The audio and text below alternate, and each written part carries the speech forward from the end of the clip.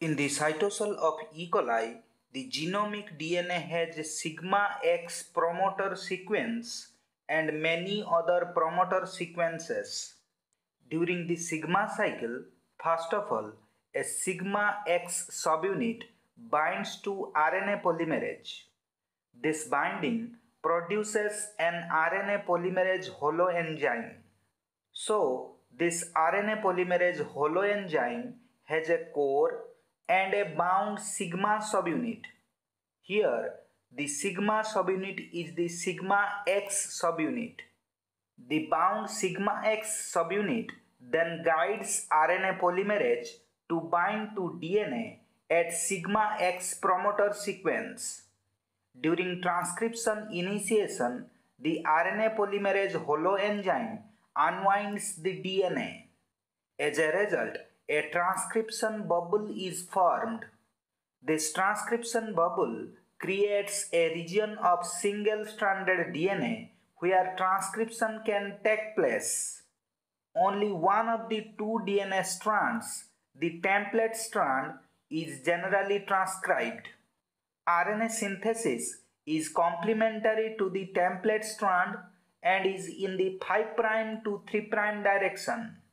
Once the RNA synthesis is initiated, means the transcription elongation is initiated, the sigma X subunit dissociates stochastically.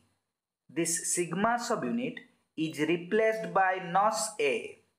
In NOS-A bound state, RNA polymerase continues elongation.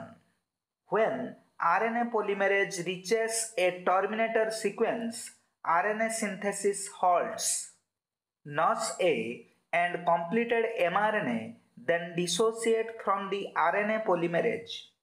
The RNA polymerase then dissociates from the DNA.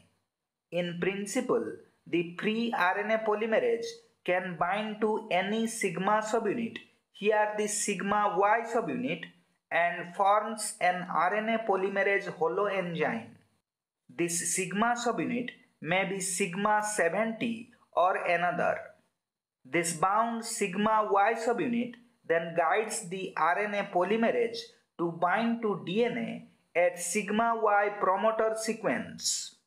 So, we can say that the type of sigma subunit bound to RNA polymerase determines the promoter to which the RNA polymerase will bind in the next round of RNA synthesis. After the binding of RNA polymerase holoenzyme to the sigma Y promoter sequence in the DNA, transcription initiation occurs. Now, an important point. The protein NOS-A has relative molecular mass of 54,430. Please like, subscribe and share.